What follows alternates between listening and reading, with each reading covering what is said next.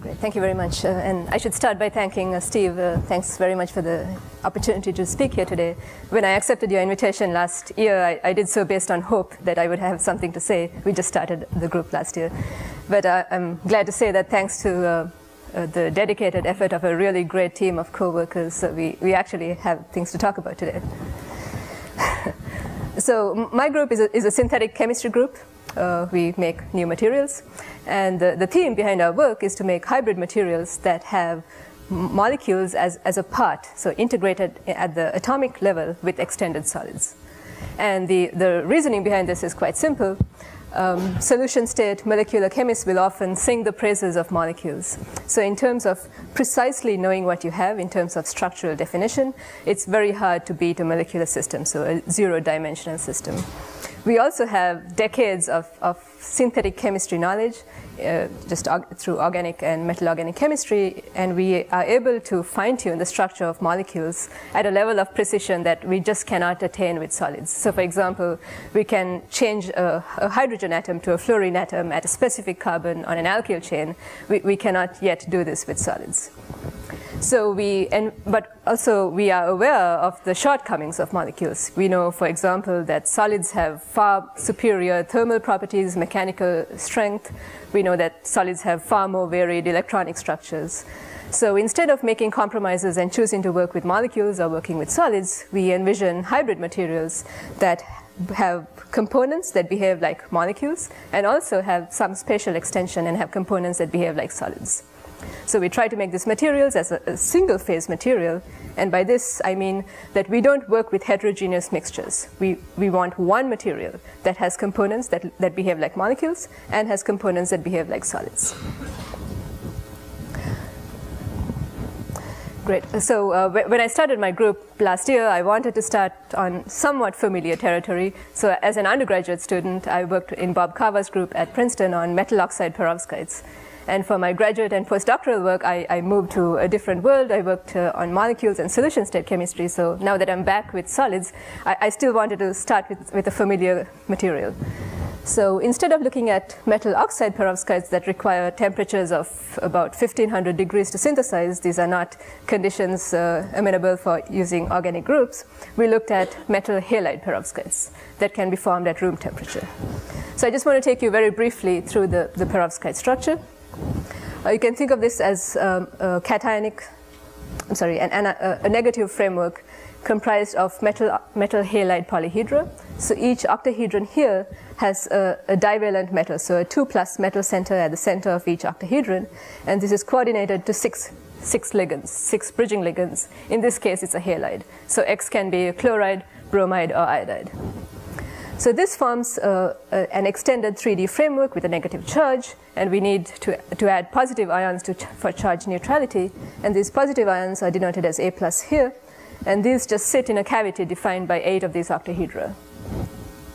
So this is solid-state chemists and physicists have done many varied things with perovskites, but we wanted to look at these materials and incorporate organic groups into it. So that sounds like a great idea, but when you look at this material, you ask the question, how can I incorporate organic groups into this structure? You could swap out this inorganic A center here so instead of, say, cesium+, you could put an organic group, but that's a very small cavity, so you really just don't have that much space. So we want to create more space. We do this by layering the material. So we go from a 3D material to a 2D material. And this is still the perovskite structure. You can derive these layers by simply slicing through this 3D material. And now you just get more space to put more elaborate organic groups. So this has been the focus of the work in the group for our first year. And hybrid perovskites, or layered organic-inorganic perovskites, have been known since the 1970s, though more recently David Mitzi's group at IBM has done some really beautiful work studying the electronic properties of these dimensionally reduced inorganic sheets, and he has incorporated these materials as organic-inorganic electronics. So he has built diodes and transistors with these. And David Mitzi's work has really, we've used this as a stepping stone for almost everything we've done in the group. So this is why we love these materials. These are well-defined materials. These are crystalline, and chemists love crystalline materials because we can grow single crystals of these materials, and we can use X-ray diffraction to know the precise atomic structure and connectivity of these solids. So it's a hybrid material where we have just perfect structural definition. It's also a really neat way to access dimensionally reduced inorganic structures within a bulk material. So you have heard of quantum dots and quantum wires. These materials have very unique electronic properties, but the way you access these properties is using very complicated processing techniques. When you have sheets or chains as a part of a bulk crystalline structure, the organic groups will isolate these sheets such that these materials will actually act like quantum confined inorganic structures, but these are much easier to synthesize. These structures are highly tunable. We can change this red sphere here, the metal 2+. We can change the halide. We can change the connectivity of this inorganic sheet. We can change the thickness of the sheet.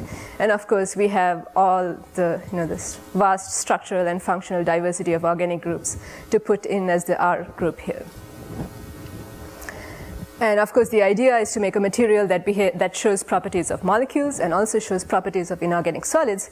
But what I find even more fascinating is that the synergistic effects of having these molecular centers and inorganic solids can give rise to new properties in the hybrid that are not inherent to the parent components.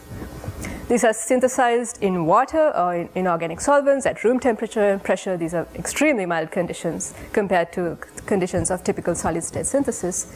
And we can deposit films of these materials on various substrates using solution state chemistry. So we can simply dip a wafer into a solution and coat that wafer with these materials. We can use drop casting, spin coating, and other extremely cheap techniques. And I wanted to highlight how we make these materials, because it's tempting to think about layer-by-layer deposition techniques when you see a layered material. This is not what we do. That's too hard. So we just throw everything into solution. So in solution, just in a beaker on the bench, we have all these precursors floating around, and we ask these metal ions and these organic linkers to form this very ordered structure.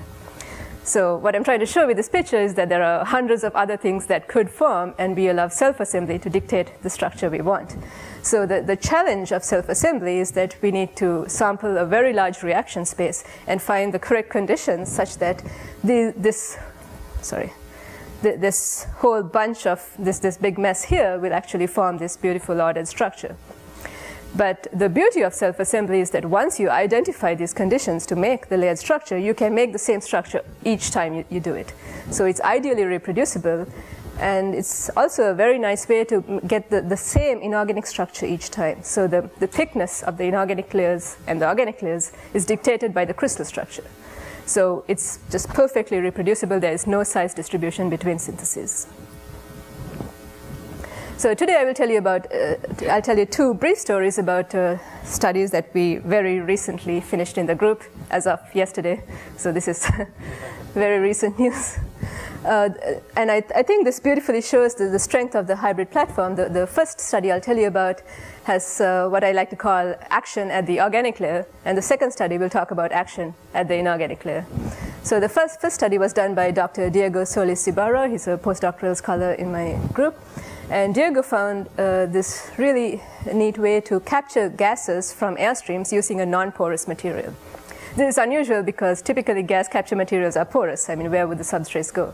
But we found that these materials expand dramatically to incorporate substrates, and we also found that we can release these substrates. And for the second part of my talk, I'll talk about Emma Doerner's work. Emma is a junior at Stanford, and she's worked in my group for 2 years now. And Emma found a way to stabilize these corrugated inorganic sheets instead of these flat sheets. And she found that these are very promising as white light emitters, so phosphors for solid-state lighting devices. And it's very unusual for one single-phase bulk material to emit white light, which corresponds to all the wavelengths in the visible spectrum. And I'll tell you about that towards the end.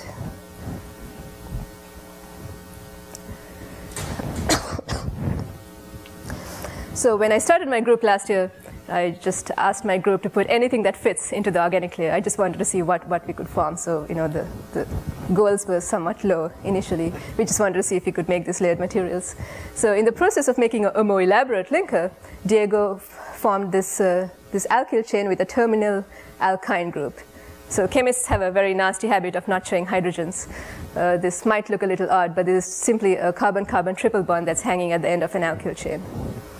So we made this hybrid, well, Diego made this hybrid material with lead bromide sheets with dangling organic linkers between the sheets. And if you look at this material, it's completely non-porous. So every picture I show you is from a single crystal X-ray structure. So we can grow single crystals of these materials, and these are the precise atomic positions of the materials. So if you look at the space filling model, you see that the organic groups form a very densely packed layer, and there is no space within this material. But if you open up a freshman organic chemistry book, I think somewhere in the first few chapters, you find that alkyne groups, so carbon-carbon triple bonds, will react with halogens like chloride, chlorine, bromine, iodine, and those halogens will add across the bonds. So because the solution state chemistry of triple bonds with iodine was known, we were just curious to see whether iodine could react with this solid state material. And I think we just did this because we could. But we exposed this crystalline solid to iodine vapor, just in a beaker. It's a very simple experiment. We were really surprised to find that the entire material gets iodinated. So iodine vapor adds across this triple bond to form this double bond with two iodines. So it forms chemical bonds within this material. What's really remarkable about this transformation is that the crystallinity of the material remains.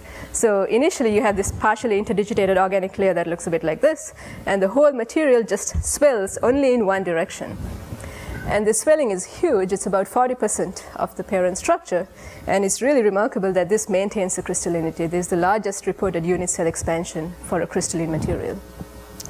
So this was neat. And we, as chemists, we get excited over things like this. But I didn't actually think there was a use for this. But we were pleased to find out after the fact that there's actually a need to capture iodine gas from air. So it turns out that nuclear power plants emit radioactive iodine as a final oxidation product of uranium and plutonium fuel. And initially, these power plants will emit a whole bunch of different isotopes of iodine, so 5 to 10 different isotopes of iodine, and many of these have very short lifetimes. So if you let this nuclear fuel sit for about a week, you're left with just 2 isotopes. So I-127 is the stable isotope, and that's not a problem.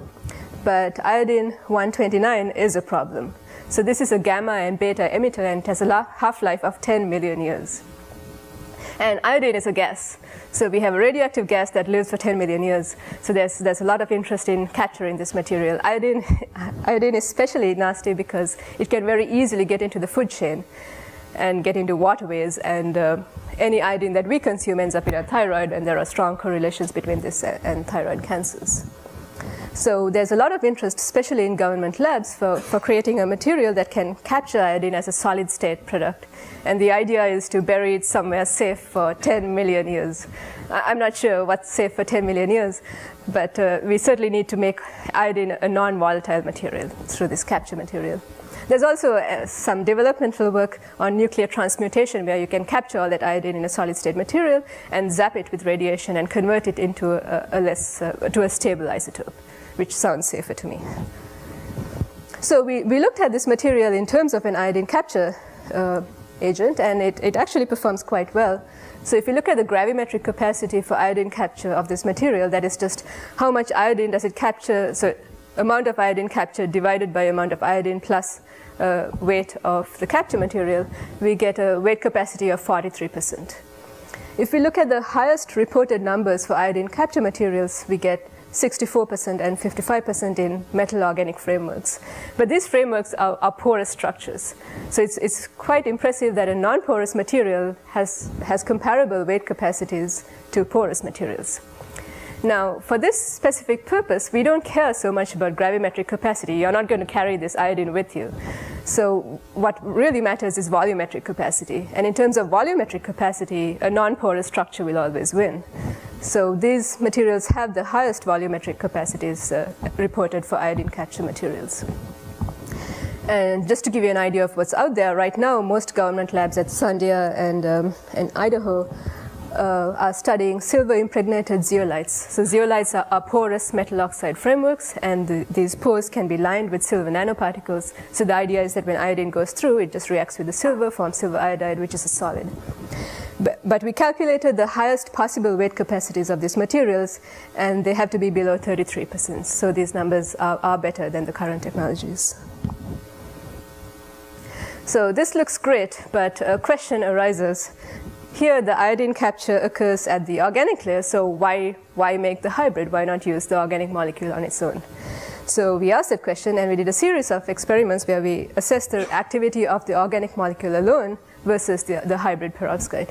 And we found that there are many reasons to make the hybrid material. So these organic groups on their own are extremely hygroscopic. It will just dissolve at ambient humidity and just form a puddle on your bench. And stability to moisture is important for capturing radioactive iodine because the waste streams are saturated with water. So your capture material cannot dissolve in the waste stream. And in contrast, the hybrid perovskite that we make with these groups can be stored on the benchtop for months and is stable at even very high relative humidities. In terms of thermal stability, all the hybrid materials we've made are at least 50 degrees more stable, stable to at least 50 degrees higher temperatures than the organic groups alone, and these are all stable up to about 200 degrees Celsius, if not more. These waste streams also have more NOx gases than iodine. So NOx is NO and NO2.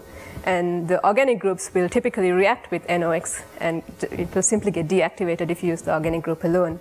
But what we found is that if you put these organic groups in the hybrid perovskite, it has a far greater resistance to reactivity with NOx gases and selectively binds just iodine. We also found out there's something rather cool, which is that lead shields are used as radiation shields. So we calculated if we did capture radioactive iodine in the organic groups, can the inorganic sheets actually shield that radiation? So we calculated the absorption for both the gamma radiation and the beta radiation emitted from radioactive iodine, and we found that using the hybrid material is far better than using the organic group, which is not surprising because the lead bromide sheets have so much electron density. And the hybrid material will absorb that radiation 100 times better than the organic group alone.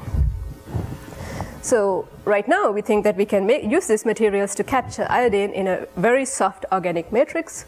And we can actually use the inorganic sheets to shield some of the radiation, at least, that is emitted from the iodine. And remember, we form covalent bonds, so these are very strong linkages between iodine and carbon, so that iodine is not going to come off.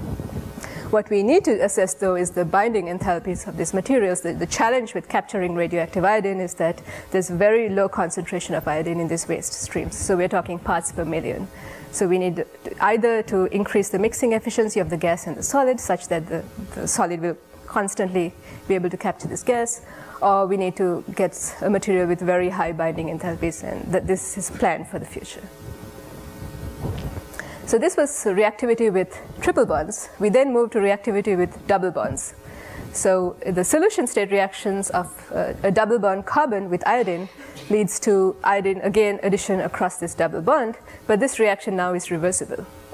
So we were interested to see if the solid state material will also capture iodine reversibly.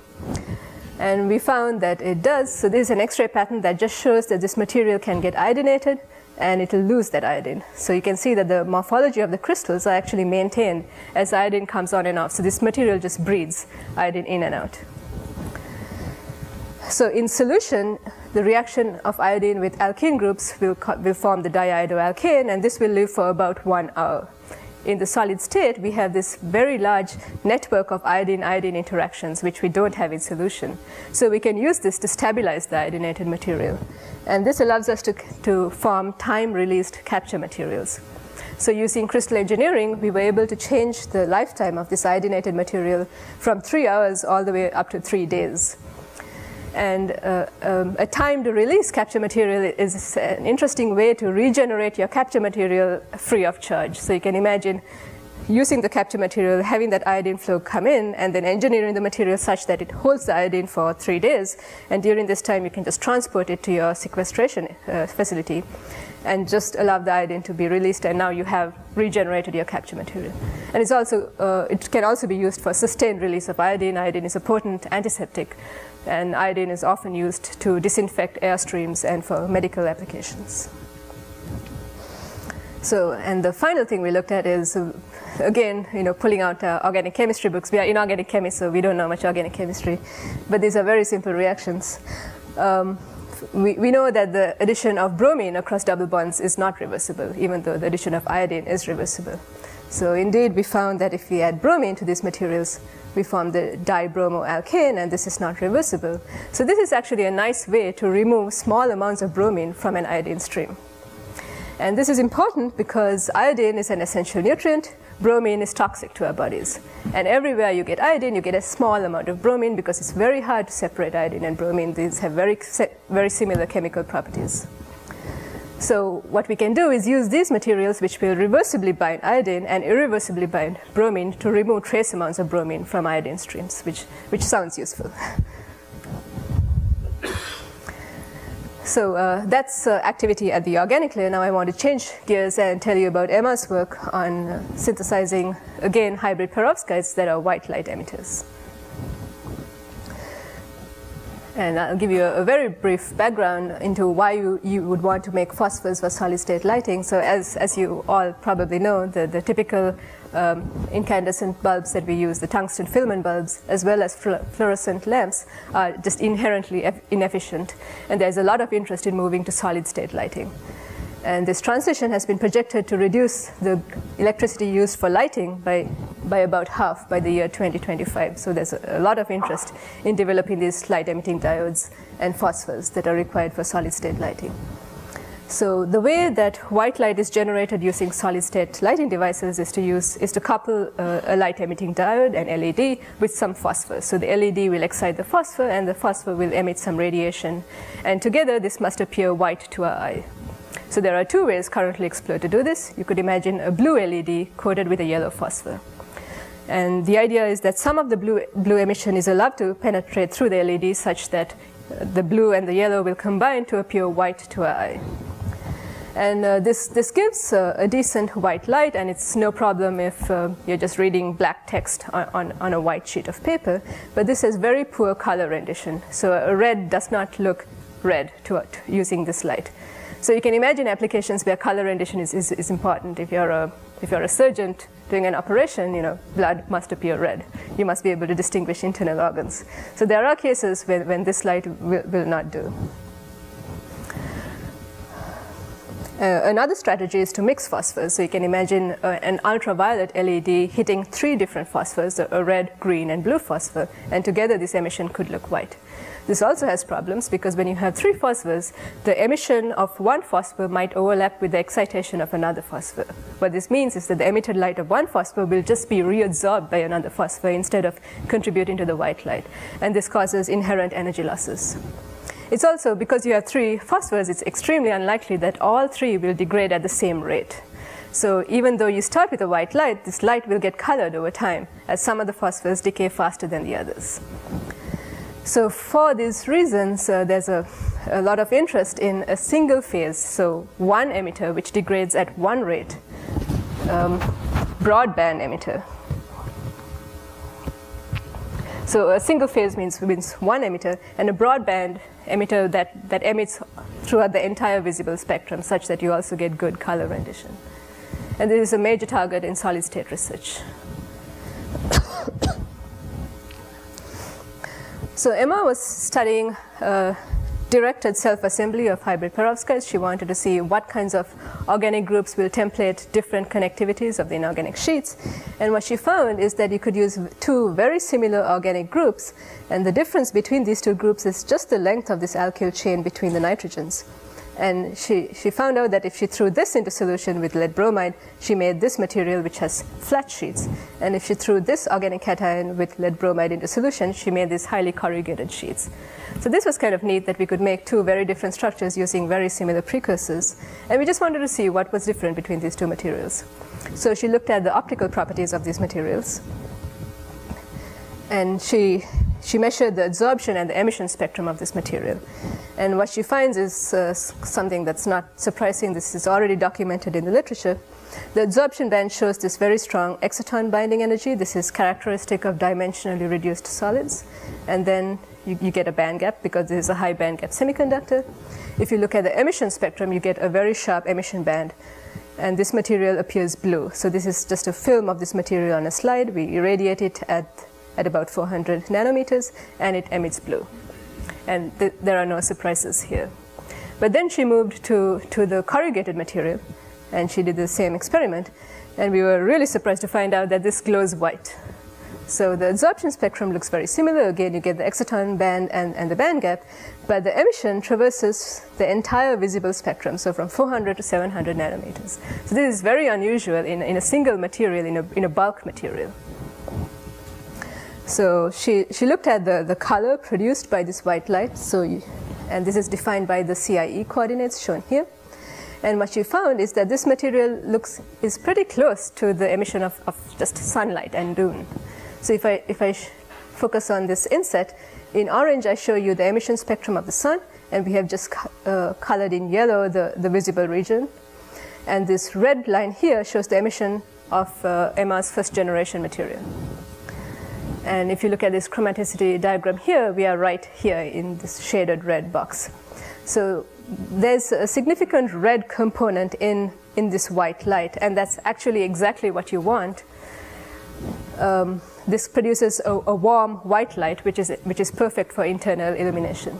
But she also found that you can tune the emission, so she can change the amount of chloride and bromide she uses in this material, and she can make a material that has the emission spectrum shown here in this black curve, which basically gives you a cold white light. So it's important that we can tune the emission, because the transition of existing lighting to solid state lighting requires tunability of the emission, because there are certain applications where the specifications for the light have already been defined and must be met by the solid state replacements. She also found that the color rendition is very high. So because this is a broadband emission, red looks red and doesn't look brown. And the CRI values for our materials are above 80, and for any indoor application, you want CRI values of above 80. It's actually quite close to this mixed phosphors, but without the disadvantages of mixed phosphors. We looked at the origin of the broadband emission, and these are ongoing studies. The lifetime of the emission across the entire range from 400 to 700 nanometers is about the same, which this tells us that a similar excited state emits to give this broad emission. I want to thank Eric in material science for helping us take these lifetime measurements. And we have a collaborator at the Max Planck Institute, Bing Hai, and he has done some very nice electronic structure calculations, and which have really guided our thinking here. And we think that this is due to excited electrons that are trapped through elastic lattice deformations. So as the material vibrates, it traps the excited electrons, which decays radiatively to give this broad emission. So I'm running out of time, so I'm going to go a little quickly here, but I just want to tell you where we stand with respect to the shortcomings with respect to current technologies. I mentioned previously that if you have a blue LED and a yellow phosphor, you don't get great color rendition. So if you look at this emission spectrum, there is very little red in this spectrum. So it's great for illuminating black and white, but not very good for illuminating colors. And also these materials are made at temperatures of about 1300 to 1900 degrees, so very high temperature synthesis. The emerging technologies involve using 3 different phosphors to generate white light. And again, I told you previously that this has problems with self-absorption and different degradation rates of the phosphors. There are 2 new emerging technologies. They both involve cadmium, which is not great. Cadmium is toxic. But it is interesting to note that these quantum dots that are very, very small, so quantum dots in the 1 to 2 nanometers size scale, emit white light. And this is attributed to surface sites in these very small structures. And this has very nice color rendition. The problem is these materials, these are tiny particles that have to be separated from each other. If they aggregate, the emission is quenched. So along with developing these quantum dots, you also have to develop some kind of dispersive polymer that is resistant to degradation with the UV light. And of course, no one really wants to work with cadmium in a large scale because of its toxicity. So lead is not great in terms of toxicity either, but cadmium is worse. We're unfortunately out of time. Sure. Yeah. And this is also, the next emerging technology is also based on cadmium. So I'll just leave you with this. This is a comparison of where we stand with respect to the current technologies. And we think it's quite scalable, though we do need to improve the quantum efficiencies. I'm sorry, I think I just lost the slide. Did we lose your students? That was the most important part. That was the most important part. I should go back. We can't lose the students. That's important.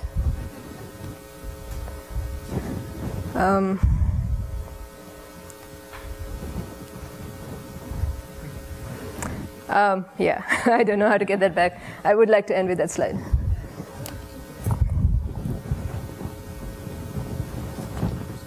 She wants to get to the last slide. If you just put up the last slide, I'm done talking. Thank you.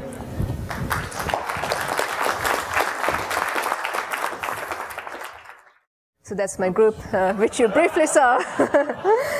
And I just want to thank the following agencies for funding us.